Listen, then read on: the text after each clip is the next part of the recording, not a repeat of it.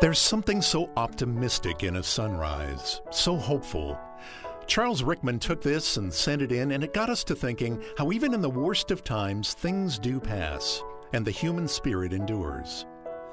Think of Joseph E. Dreyer. In the Great Depression, he went all around San Diego giving away to anybody on the street what looked like insurance policies, $1 million.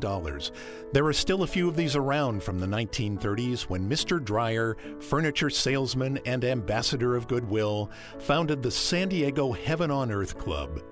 It was $1 million in sunshine, you see, guaranteed, signed by Mr. Dreyer and co-signed by the sun itself and Jupiter and Neptune, and who was going to argue with them? Or with the unabashed optimism of Joseph Dreyer that if you lived in San Diego, the sun would shine on your decision forever. He guaranteed it. 1938, it was, come on everybody, it's been a tough few years, time to pitch in and clean up our city.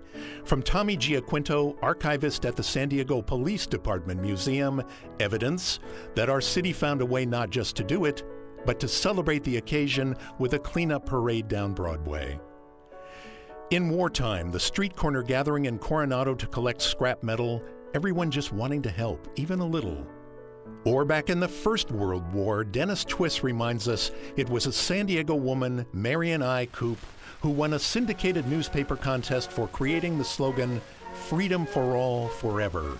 And it became a song, and that song inspired a nation. Let the ball go forth through the whole wide world. Freedom for all, forever.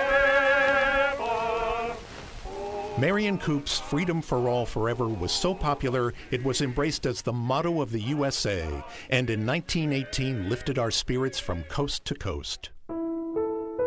That same year, as a flu pandemic swept through the country, it was serious and everybody knew it. In San Diego, some stores were closed, some remained open.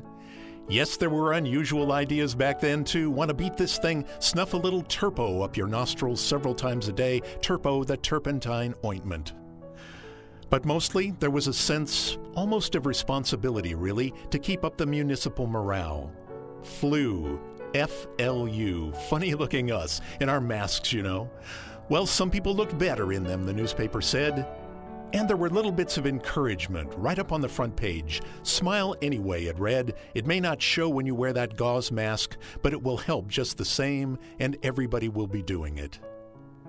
In the early 1950s, polio was so frightening, so random, so devastating. There was such a sense of hopelessness. But then came Dr. Jonas Salk and a vaccine, and eventually a facility in San Diego that is an institutional treasure just as surely as he was a human one. The flu again in 1959. The city council posed for a group shot of a shot, just to say, get the influenza vaccine. See, it hardly hurts at all.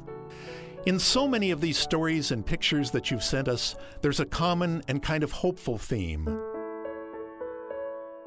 In the end, I think photographs from times that were tough remind us that what we hold on to most dearly are the bright moments.